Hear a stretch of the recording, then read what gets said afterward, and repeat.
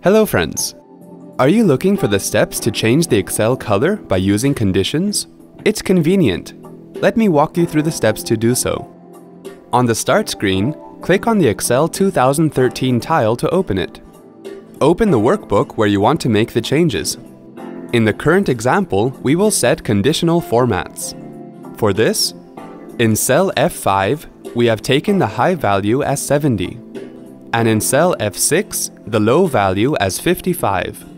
Select the cells to be formatted. In this example, we are selecting the cells from B2 to B13. In the Styles group, click Conditional Formatting. From the menu that appears, hover the mouse on Highlight Cell Rules and then to Greater Than to format the high values. In the Greater Than window, delete the value that appears and click on cell F5, where the high value is entered. Click the drop-down list for formats and click Custom Format. In the Format Cells window, click the Fill tab and then click on the color of your choice for the higher value. Click OK. Click OK again to close the Greater Than dialog box.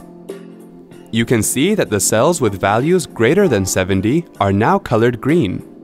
Now, to color the cells for low values, you can apply a second conditional formatting rule to the cells. Select the cells to be formatted. In this example, we are selecting the cells from B2 to B13. In the Styles group, click Conditional Formatting. From the menu that appears, hover the mouse on Highlight Cell Rules and then to Less Than to format the low values. In the Less Than window, delete the value that appears and click on cell F6, where the low value is entered. Click the drop-down list for formats and click Custom Format. In the Format Cells window, click the Fill tab and then click on the color of your choice for the higher value. Click OK. Click OK again to close the Less Than dialog box. You can see that the cells with values lesser than 55 are now colored red. In case you want to increase or decrease the value, you just need to change the value of high and low scorer. The changes will be done accordingly.